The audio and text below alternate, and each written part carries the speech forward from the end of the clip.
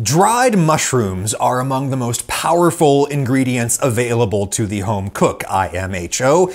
Dried mushrooms are not simply fresh mushrooms minus the diluting bulk of their water. No, no, no. Depending on how the mushroom was dried, and to a lesser extent on the kind of mushroom being dried, there are incredibly powerful flavor chemicals in here that simply do not exist in the fresh specimens. Flavors are not merely concentrated by the drying process, flavors are also created by the drying process. New, super powerful flavors. I'm going to show you some of that science and also talk about how we can actually use dried mushrooms and derived products here in the kitchen. Yes, we will be discussing the whole sandy dirt problem. But most of all, I want to try to persuade you to give these things a chance, even if you don't like mushrooms. The intensely meaty flavor that you get out of this has so many uses in the kitchen. I increasingly find myself using these instead of stock or stock products. This is nature's bouillon cube, and if the texture of mushrooms skeezes you out, well, you don't actually have to eat them. The flavor is in the broth. You can treat the mushrooms themselves like kombu and just take them out if you want. I suppose that kombu comparison is apt in another way. Neither mushrooms nor the kelp species from which kombu is made are plants. Neither of them are plants. Mushrooms are fungi, and brown algae, like kelp, are generally classified by scientists these days as protists, not plants. This is a fact that I pedantically mutter to myself whenever I see people talking about vegan meat replacements that contain a lot of fungus or algae as being plant-based, when in fact neither of those things are plants. But I don't want to be the kind of guy who says that kind of thing. Am I that guy? I think I was just that guy. Anyway, compared to plants, the basic composition of your typical edible mushroom is surprisingly similar to that of animal meat. And people dry mushrooms for the same reason they dry meat. Mushrooms decompose really fast once harvested. We can slow that process to a halt by taking out the water. Meat is around 75% water, mushrooms are around 90%. This mushroom I dried at room temperature at home by just leaving it in front of a fan for a few days, but most dried mushrooms you'll find at the store were probably dried with hot air. Temperatures vary, but a common one used in mushroom drying is 150 Fahrenheit, 65 C. I think it's fair to call that cooking in addition to drying. And like cooking, it'll kill a lot of the microorganisms that are present in here if you hold that temperature for a really long time. Also, once you get enough of the water out, that's a high enough temperature to cause the Maillard reaction. And Maillard, of course, is one of the big browning reactions in cooking that makes amazing flavor. It happens when certain sugars interact with proteins or protein components in relatively dry, hot conditions. This is a recent literature review by Chinese and Canadian scientists looking at the chemical composition of dried mushrooms.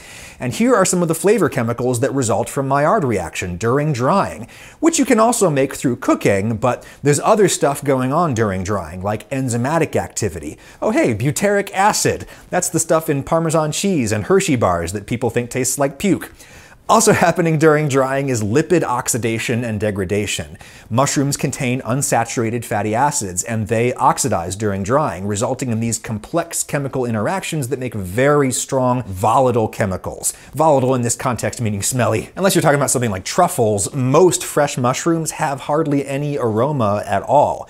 If you do smell something, it's probably octanol. It's also called mushroom alcohol, and it's this compound that's responsible for the earthy smell of fresh mushrooms. The literature shows that octanol and related chemicals significantly decrease during drying, but the presence of other aromatic chemicals massively increases. For example, aldehydes, other alcohols, heterocyclic sulfur and pyrazine compounds. An example of heterocyclic compounds would be furans. Furans have this fruity, meaty smell.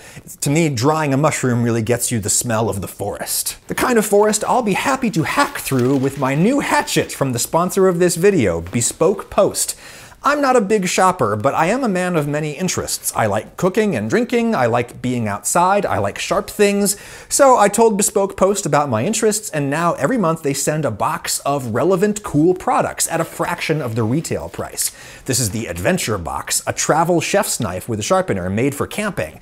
My house knives can go on the Block, this rock-solid magnetic knife block. Ooh, the Copper, a kit for making Moscow mules and such. The hammer is for ice, but instead I could use the spherical ice maker I got in a previous Bespoke Post box. It's my favorite thing. Spheres minimize surface area, so the ice melts really slow in your drink. Science! You can preview the boxes they select based on your interests. Before it ships, you can decide if you want to keep it, swap it for another box, or skip the month entirely for no charge. Only pay for what you want. To get 20% off your first box, click my link in the description and enter Ragusea20 at checkout. Link is in the description. Use Ragusea20 for 20% off. Thank you, Bespoke Post. Anyway, furans in dried mushrooms. They smell meaty. And speaking of meaty, how about umami, which of course is a taste, not a smell. We perceive it on our tongue. The umami sensation is mostly triggered by certain free amino acids, which have broken off from much larger peptide or protein chains that we cannot taste. The big one associated with umami is glutamic acid. Surprisingly, we see here in the literature that drying actually reduces the content of free amino acids in mushrooms. Same deal with the nucleotides that are also associated with umami. The specifics depend on the drying method. Hot air drying might be the most popular, but there are other drying methods like microwave drying, which you can kind of do yourself at home. You gotta take the power all the way down, and even then that still came out smelling kind of burned. A fancy new method is vacuum microwave drying. That actually increases the free amino acid content. But yeah, the conventional methods destroy some of the free aminos and nucleotides. They get transformed via Maillard and this thing called Strecker degradation into other things, like some of those aromatic chemicals we talked about. But there are still a lot of those umami chemicals left in here, and they are incredibly concentrated because dried mushrooms have like 10% of the mass of the fresh ones. Also, I wonder if the free aminos and nucleotides and such are more available for us to actually taste in dried mushrooms instead of being locked up in fibrous cell walls or something. I don't see that possibility addressed in that literature review. But regardless, a tiny package of dried mushrooms like this has all of the umami you need to flavor a sauce or a soup or a stew or something. I recommend going for the cheap ones. This box of dried morels was $15. Morels are beautiful, but like truffles, they are relatively rare in the wild and incredibly difficult to farm. The science shows the flavor of dried mushrooms is chiefly determined by the drying method, not the species or variety. And I think the textural differences are almost completely wiped out by drying. So I say just get cheap ones, like these oysters or these porcini. Now everybody prepare yourselves. I've got some tough news I've got to break. I regret to inform you that food comes from the ground. As a result, basically all food is going to have some dirt and bugs on it, but especially mushrooms, which grow really close to the ground and which rot really easily, so producers might not want to wash them off during processing. A little soft dirt is no problem at all. That bit there is probably just pasteurized compost that this cremini mushroom was farmed in. I don't care if I eat a little bit of that, but sandy dirt can be a problem. And you'll especially find bits of sand on wild harvested mushrooms like these porcini. Porcini are abundantly foraged in the wild. That gritty dirt is not easily brushed off. I think because during drying, the structure of the mushroom kind of constricts and grabs hold of the sand. The first thing you have to do is rehydrate the mushrooms in hot water. Stir them around a little bit, let them swell back up and soften. It takes about a half hour, during which time most of the sand is going to just fall down to the bottom. Very small rocks are not buoyant, unlike witches, and you could simply fish the mushrooms out, pour the resulting broth, or mushroom tea it's called, pour that out into your food, but leave a little bit behind. You can see right there in the bottom, that's the sand, and we've effectively removed it.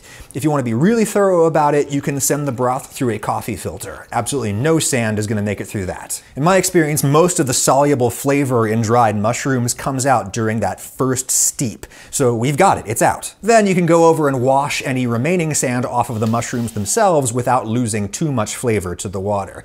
And then you can add those mushrooms to the pan if you plan to use them. Check this out, I reduced the broth down to a glaze to coat them, a little salt, Monte au beurre, and put that on your burger. All that said, I just throw dried mushrooms straight into my food all the time. If they're gonna get plenty of time in the hot liquid, they should soften up just fine, and the sand doesn't really bother me, but if it bothers you, look for varieties that have less sand. I could find no sand at all on these dried oyster mushrooms, probably because oysters are generally farmed in blocks of sawdust or some such. I'm not sure, but based on my experience, I would guess that basically any cultivated mushroom is gonna have little, if any, sand on it. Oyster mushrooms or shiitakes are really good. Those are generally farmed, and those are particularly good dried. But if you don't want to worry about sand at all, well, consider just buying dried mushroom powder. Once they pulverize the mushroom, they can send it through screens to get out any impurities. A lot of mushroom powders or granules like these will be packaged with salt, which is fine by me. The food needs salt anyway. And some of them will also be boosted with dried mushroom extract, where they've used some kind of chemical process to get out more of the flavor chemicals and leave behind the chitin fibers and stuff that make up the bulk of the dried mushrooms. The result is an intensely flavorful broth, which is why such products are often found in soup mixes, even the ones that are not advertised as being mushroom flavor. And I take that fact as evidence that even if not everybody likes mushrooms, most people like dried mushroom flavor, so give them a shot. They are cheap, delicious, sustainable, cruelty-free. What more do you want?